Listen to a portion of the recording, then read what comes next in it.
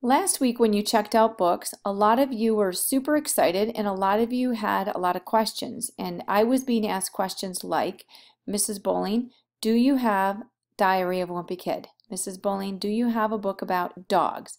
Mrs. Bowling, do you have a book called Because of Winn-Dixie? Mrs. Bowling, do you have Smiles? Mrs. Bowling, do you have this? Mrs. Bowling, do you have that? And even though I was happy to help each of you, the reality is that I'm actually not the best resource.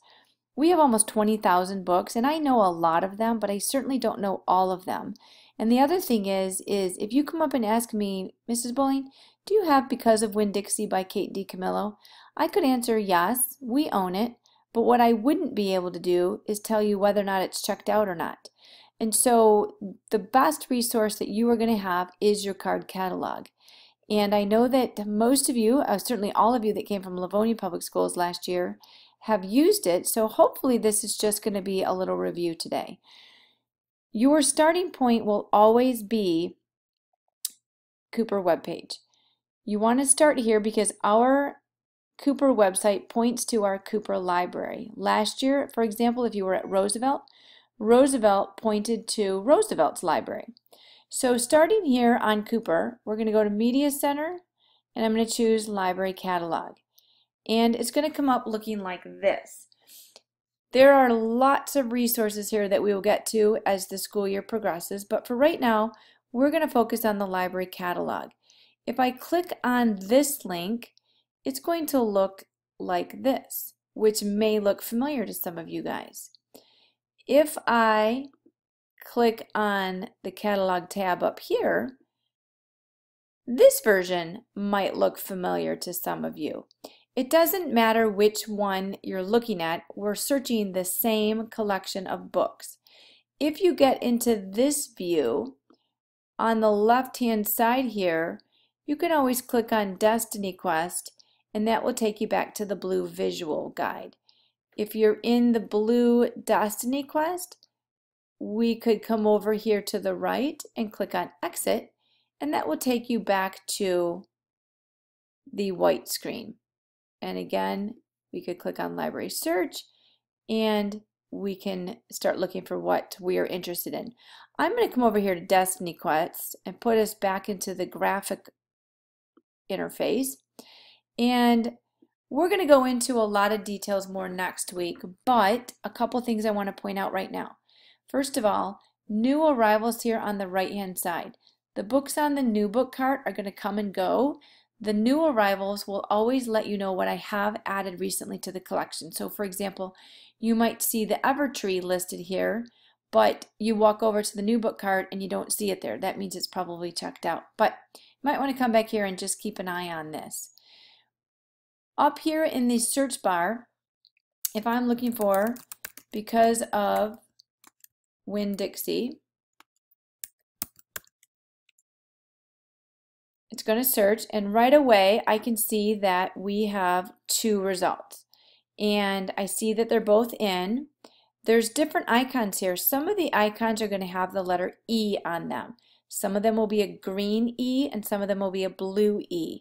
That means that's an e-book. We will do more with that later.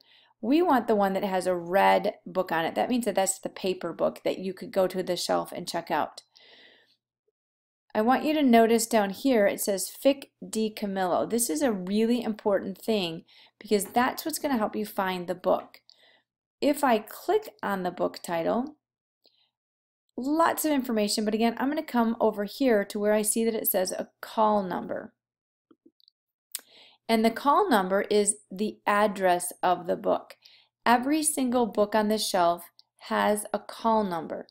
Just like each of you right now live in your home and you have an address, and it's the address that helps the postman deliver your mail. So you may have a friend who lives on your street and you both have the same street, the same city, the same state, the same zip code, but you have a different house number. Everybody has to have their own unique house number so that mail can get to your place correctly. Each book also has an address, but in the world of books and library, we don't call it an address, we call it a call number. And so it is like an address for your book. It's a unique number, and it's located on the spine of the book. Think about your house address. It would be really silly to put your address above the sink in your kitchen. It might look nice, but it's not going to be helpful because the postman can't see it. Your address has to be on your door, on your porch, on your mailbox, somewhere visible for the mailman to see it. The same is true for the call numbers. If we put them on the cover of the book, if we put them inside the book, that's not helpful because as you're browsing the shelves, you wouldn't be able to see it. So the call numbers are going to be on the spine of the book. They each need to be in their own unique place, which is why we use a shelf marker, because again, it's all about being respectful to the person who comes after you. Each book needs to live in its own home. Going back to the card catalog, I'm going to do a search for ghosts. And we're coming up to Halloween, so this might be a topic that some of you are interested in. Today, I want you to pay attention to the call numbers. Think of the card catalog as being your Google Maps for finding the book. Call numbers tell you where to go.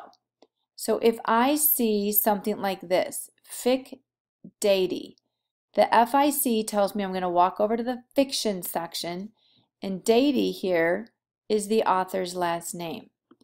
If I see something like this, 133.1L, that tells me that this is a nonfiction book, and the 133.1 is a Dewey Decimal number, and it will live in the 100 section. So when I see something that's a Dewey Decimal number, that tells me, my map tells me, that I need to walk over to the nonfiction section.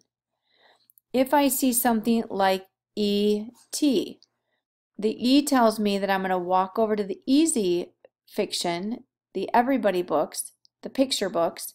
The T tells me that that's the first letter in my author's last name. Now, sometimes the whole last name will be written there, but occasionally just the first letter. But again, the E is most important because that tells you where to walk to. So again, here's another one, 973.8. I'm sorry, 973H. That's going to tell you walk to the nonfiction section. Fic Snyder, Fic, F-I-C. If we were to finish that word, T-I-O-N, that would be fiction. We would walk to the fiction section. And again, Snyder, alphabetically, is the author's last name.